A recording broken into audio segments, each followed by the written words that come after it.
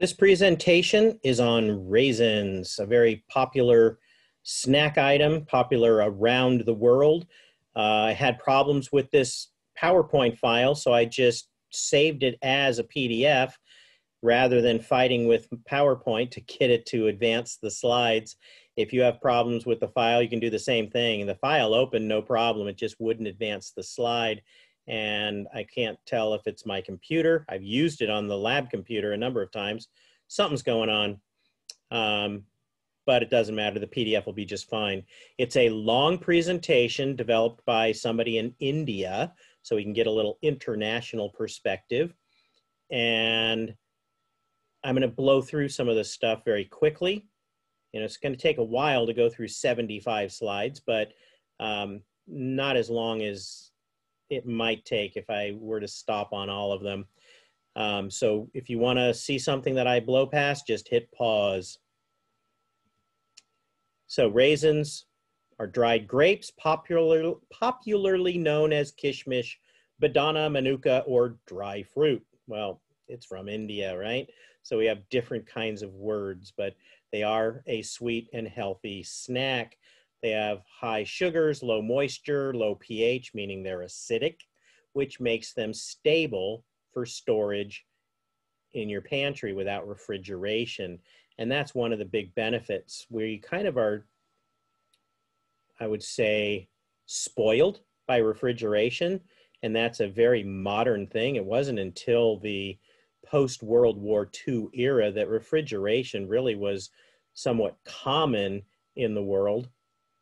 And people had to depend on dried meats, dried fruits, and other things to survive around the calendar, to make it around through the 4 seasons.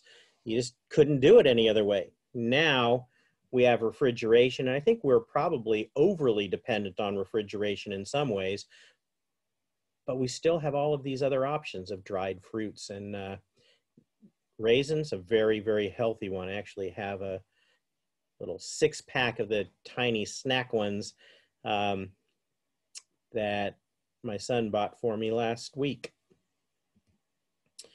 Major production areas, don't worry about memorizing the list here, but you can see some of the production numbers in the comparison of 2007, 8, 9. Again, you can always look up current numbers. I don't care about specific data, but you can see what the trends are. Certainly the United States, you can see, has a fairly high production, and there are lots of other areas that have significant production as well. Again, you want to look at some of the numbers, go ahead and take a peek. Portion of the dried grape, producer countries and the total world market. Turkey, #1, USA, #2. So you can see on the pie chart. This is one of the areas that I'm a little surprised not to see China. And I'm not sure if that is something that they chose not to include China on this list because they didn't have data for China, or if China is just because of cultural issues, they don't grow a lot of raisins, or they don't turn their grapes into raisins. Occasionally there are things I run across that China, just because of cultural preferences, they don't do much production, but it's rare. China is almost always at the top of the list when I look at charts like this. But that's just a side note. World raisin production, again, you could look at the years going up through 2015. And it's been not a steady increase, but certainly the trend is an increase, clearly. Gone down a couple of years, but it's been overall trend from 2005 to 15, an increase. Reasons to produce it. It's certainly an important ingredient in the food industry, making breads and cakes and biscuits and other things, cookies. Long shelf life, less storage costs. Refrigeration is excruciatingly expensive and really, really, really hard on the environment in terms of its carbon footprint. Refrigeration it's a blessing and a curse. And I think, like I said earlier, we rely on it so much, and there are lots of things that we probably should rethink our food systems to have certain pantry items and dried items that are more gentle on the environment in general. Anyway, raisins have a stable price. If you're growing them, that's a good thing. They aren't as susceptible to fluctuations in the market like some commodities.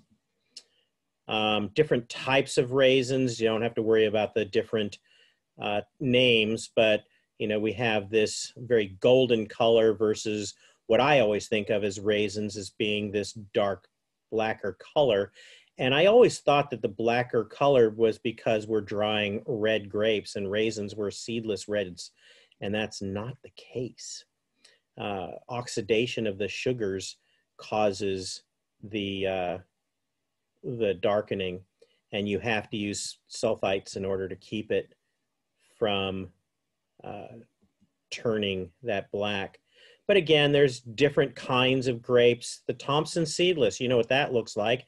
This is the, I don't remember how many years ago, but I remember years ago realizing that Thompson seedless raisins are the raisin color I normally expect for my sun-made raisins. Like, what? They're white grapes. Aren't they blonde raisins? And no, that's not the case. It darkens as it dries. Muscat, these are actually yummy if you've ever had a chance to get muscat raisins. Zante currants. So the steps: growing high quality grapes, harvest them, dry them, put them in storage for inspection, processing, and quality control, packaging, and go to the customer. So how raisins are made: you first take the grapes that ripen early, easy to dry, have a soft texture. They don't stick together when stored. No seeds, a pleasing flavor. So you're looking for a variety of grape that lends itself to making raisins. Seeded grapes, most wine grapes, all wine grapes that I know of, not good. You don't want seeds in your raisins. And if they're sticking together, if they are difficult to dry and tend to mold before they dry properly, there's a lot of things that can go wrong. So you need a variety that lends itself to the process of turning them into raisins. And in India, the conditions for harvesting starts in January till May, and the grapes are harvested in bunches when obtained with optimum sweetness. They are then placed on paper trays, which are laid on the ground in between vines or rows for drying. So you can see here that they've harvested and laid them out for drying using solar energy, the sun, to dry them down. Grapes are allowed to dry for about 2 to 4 weeks to reduce the moisture content below 15%. These paper trays are rolled up at night to minimize accumulation of sand and protect against the raisin moth that might come in. And paper trays are embedded with a compound which kills insects like the raisin moth that can damage the grapes as they dry. So there is a raisin moth pesticide in the paper trays. An Indian Kishmish Kana, and this is something that the Indians and Australians do. They dip the fresh grapes in a solution made from potassium carbonate and an Australian dipping oil, which is 400 grams of potassium carbonate in 500 mils of oil per 100 liters of water. And this reduces the drying time by half. So it's a way to speed up the dehydration process. And potassium carbonate, yes, it's a salt, and that's why it's helping with the drying, but it's not going to have a marked impact on flavor. So if I use sodium chloride, would that change the drying time? Absolutely. Would it make horrible tasting grapes? Absolutely. But this particular mixture can reduce the drying time in some situations from 30 days down to 10 to 13 days. More than half. This reduction in drying time allows the Kishmish Kana to be used to produce approximately twice the amount of green raisins produced without the treatment. So you can get them through twice as fast through your drying system.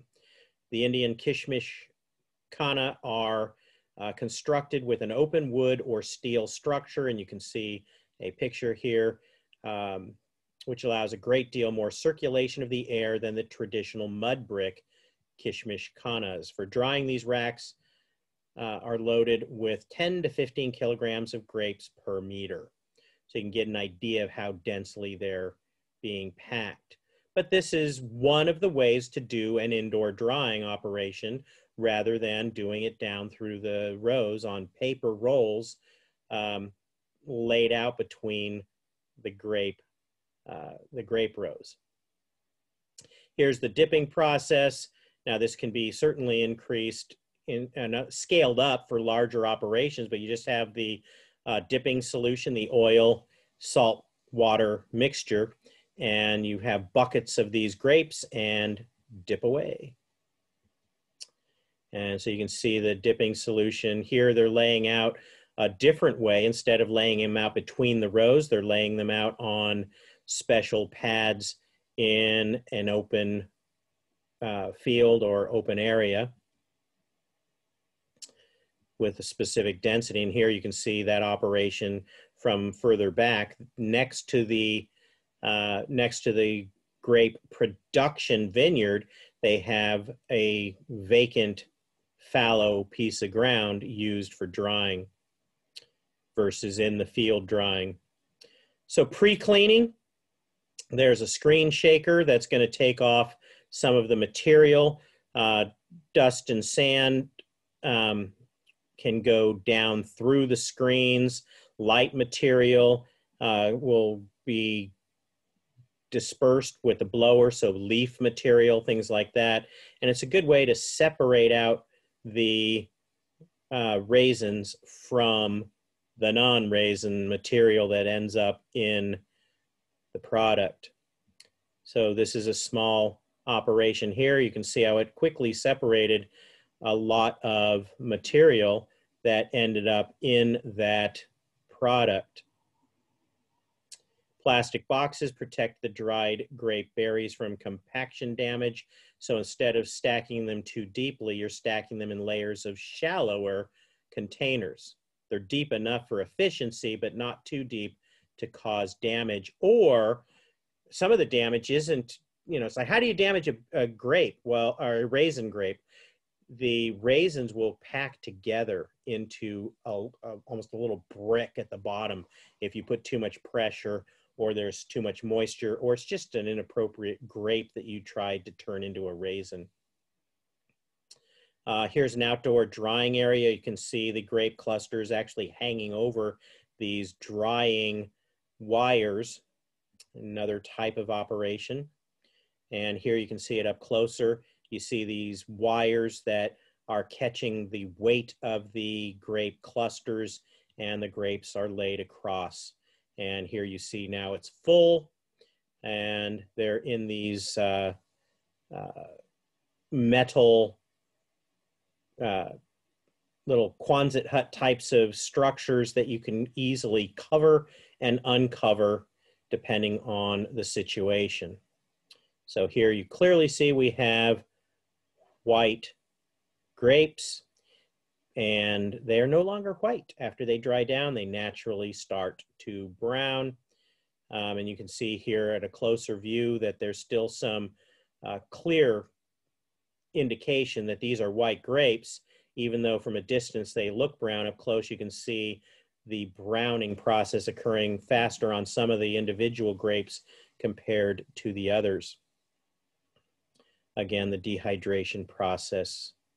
The golden bleach raisin, I mentioned the sulfur dioxide previously, may be used at rates up to 1,500 milligrams per kilogram to improve color and reduce spoilage. And so you are using the sulfur dioxide to inhibit the browning. So here you see a little shovelful of the sulfur dioxide that they're using to treat or pre-treat the raisins before they are dried.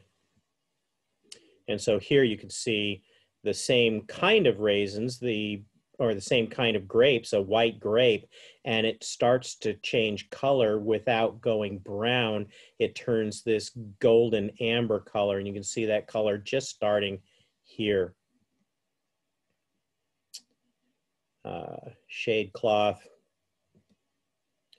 and they're continuing the drying. And I'm going to take a very quick break and be right back.